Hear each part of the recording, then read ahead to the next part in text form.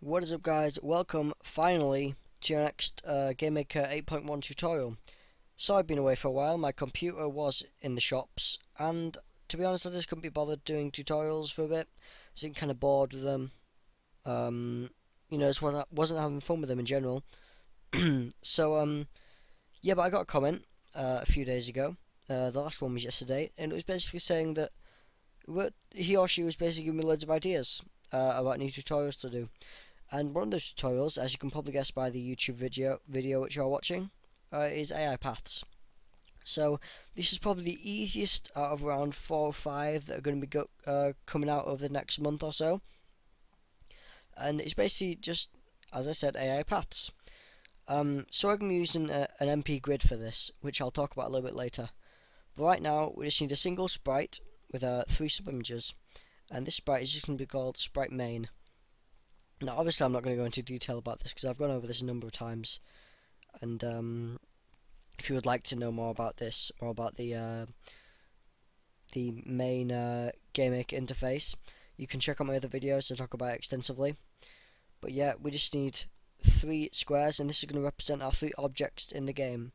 The objects that we're going to have in the game is a solid object, which that's just what it's going to be, so we can use it later. A player object and an enemy object. The solid is going to be the image 0, our player is image 1, and our enemy is image 2. So now we've got that out of the way, remember to center the sprite and create our first object. Now this first object is going to be called object player. Now obviously first we want to set the sprite, so remember to assign the sprite main. But obviously if we don't do anything in the create event, then it's just going to cycle through our sprite's images. So first we need to set image index to 1, because that is what we want our subimage to be, and image speed to 0, because we don't want it to cycle through. So for now we need a grid. So we first need a variable for the grid to be stored in, so grid. So grid equals mp grid create. And it'll come with a number of arguments here. The first 2 is left and top, and this is basically going to be the start of it. So we want that to be 0 and 0, so it starts from the top, so it starts from the furthest to left and furthest to the top. So now that we've done that, we need how many cells it's going to have. So we tend to just want, sorry about that, I had to make a little cut there, forgot what I was doing. So to do these next 2 arguments, we first need to figure out what size the cells are going to be in our cell grid. So our room right now is 640 by 480 pixels. So the size of our cells is probably going to be 32. So we'll leave these arguments right now and just put them 0. And our cell width and cell height, which is the next 2, is 32 by 32. So what I want to do now is type in room width divided by 32 and room height divided by 32. Now obviously this won't work when our room is not of a multiplication of 32, but ours is, and it always will be for this tutorial, so that's fine. If it's not, you can just set that to whatever you want, have as many cells in the room as you want, whenever you want. But now that's done, we need to close our grid.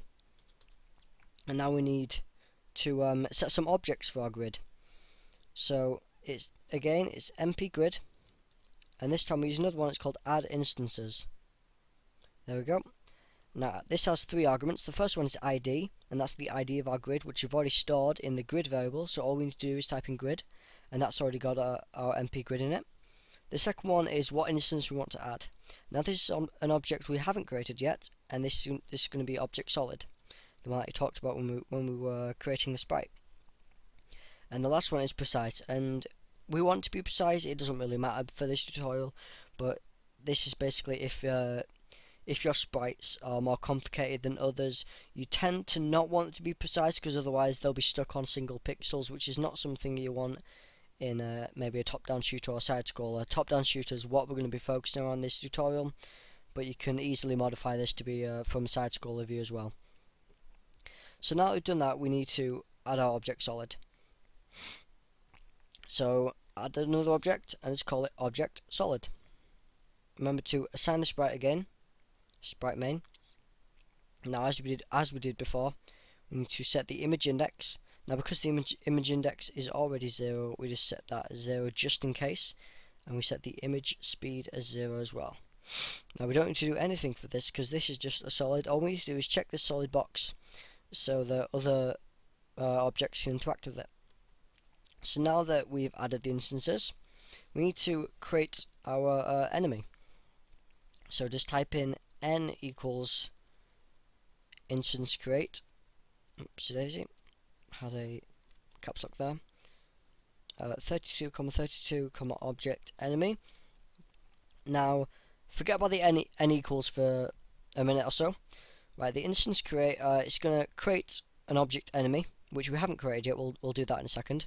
32 by 32. This is going to be the starting coordinates of our enemy. You can set this to whatever you want. Just make sure that it's not in collision with a solid object, otherwise it won't be able to go through it, and the path won't work correctly.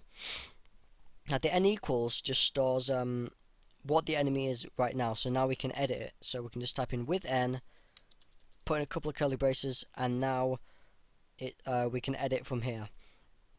So now what we want to put is path update and 2 brackets, and we'll go on to that later. But first, we need to set up the object enemy. So create a new object and just call it object enemy. So if I'm going a little fast, I'm just trying to get through this video as quickly as possible because I've got some other stuff going on at the moment, such as college work and stuff. So make the call your new object enemy, and make sure you've assigned the sprite. Nope, not the draw event, sorry about that.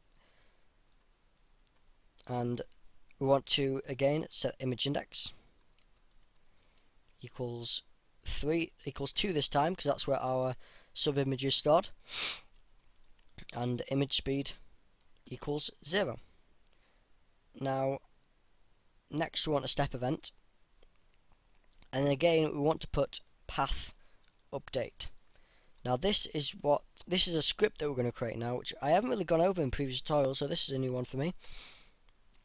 So open a script with this little icon at the top, and you'll be represented with this box. I'll just maximize it here for you. And here is the name. So what we want the name is path update, not with them braces, not with them brackets, because that doesn't count for the name. It's fine. But now we need to create a path for our enemy. So path equals path add. This basically creates a new path for us. And now I want to do mp path. Oh, so there's it. mp grid. Let's just scroll down so we can mp grid path. There we go. And the ID of our grid is just grid, so that's fine. The path, what we just assigned here, is called path. X start is going to be the starting coordinates of our path, and that's just going to be our enemy coordinates. Just put X and Y. Now the goal is going to be our player. So the player coordinates, you can reference them from object player dot, and that will always be the object player's variables. And the allow diagonal, which is the last argument, is one that we want. Otherwise, it'll just be going down and left, up and right without any movement along the other axes. So that's fine. We want allow diagonal. And now this is all well and good, but we actually want to start the path now. So path start, and obviously our path is just called path. Speed, this is the speed of your enemy, which is going to go at. We're just going to put 3, so that's fine. Your induction is what your path is going to do. So if you're going to do it at the end, you want it to make it. If it's got to the end, you don't want to restart again. You just want to stay there. So if you want to stay there, you'll just put 0. If you put 1, it will restart from the beginning, but which doesn't really work in this. Paths which you would set the induction for are normally tower defense shooters and stuff like that. So absolute, we don't want. In fact, yeah, we do want absolute, because we've already set the coordinates here. So now if we just set it now, what we're going to do now is set the depth. So for object player, set the depth as 5. For the depth of object solid, set it to 10, and enemy is going to stay at 0. This is to ensure that everything's created in order. The lower the depth, the higher up the order the object will appear. So it'll appear faster than the others. So to start, we just need to create a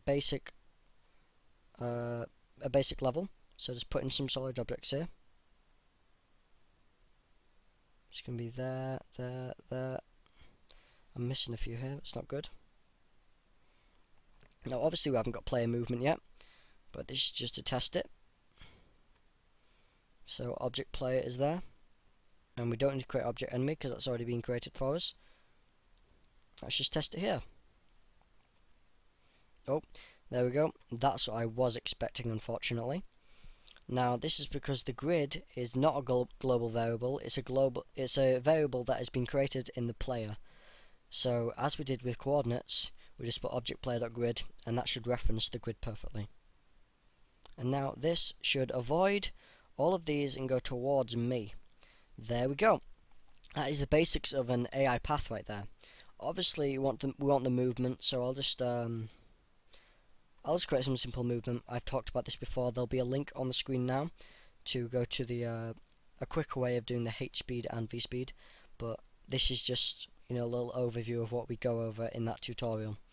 So just put 3 times and 2 brackets, and keyboard check direct odd D. In fact, I think it's A first. So keyboard check direct odd A minus, there we go, and that'll set our H speed. Now what this does is when we're holding the A key, this will equal 1. So 1 minus 0, if we're not holding the D key, that will equal 0. So 1 minus 0 equals 1. So it'll be going in the direction of 3, which is what we want at the moment. And then we can just copy and paste that. Change the H speed to V speed. Change that to S, and that to W. This might be out of order because I normally do get this wrong a lot of the time. We go that way, and we obviously go the wrong way for our horizontal movement. So if we just change these around, so that is D, and that is A. And there we go. We can safely move around, and the path will constantly edit towards where the player is at the current time. Obviously I haven't set up collisions, but we don't exactly want that in this tutorial because we're not going over that. You can look over my other tutorials and we'll go through that extensively. And the final thing that I want to show you, just so you know that it's working, add a draw event in your object enemy. And first we want to draw the sprite again, because whenever we make a draw event, the sprite stops appearing. So just type in draw sprite, sprite main, the subimage is the second one, and want to be at the coordinates. That'll basically draw our sprite again. So this other function, which is incredibly easy, is just draw path. And the path we want is just called path. It's going to be at 0, and absolute is going to be 1. So now what this will do is it will show our path, and there we go. So now we can see that it's dynamically changing depending on where our player is. Obviously it doesn't appear when we're in the objects because this won't go through objects, which is why we can't allow it to be created with an object, otherwise it won't work. There we go. And there we go. Automatically goes on whenever we want it to. But yeah, this has been an okay tutorial so far. I don't know how I'm going to sound like in the next few days because I'm getting braces put in my top and lower mouth, so I will sound a lot differently. I will probably sound really stupid, but you're going to have to bear with me. I'll try and get over the lisp that I will inevitably have, and yeah, I'll be bringing you a lot more tutorials. So thank you for watching. It's been alright actually. I might start doing. I'll probably start doing a lot more of these. But thanks for watching. Remember to like and comment. You can comment for other tutorials if you want, and if I'm already doing that tutorial, I will comment back. I always do. I always comment on all the comments I receive. It's always nice to see comments and likes as well. And if you want to, you can subscribe. These videos will be going up weekly, I think. So yeah, thank you for watching, and goodbye.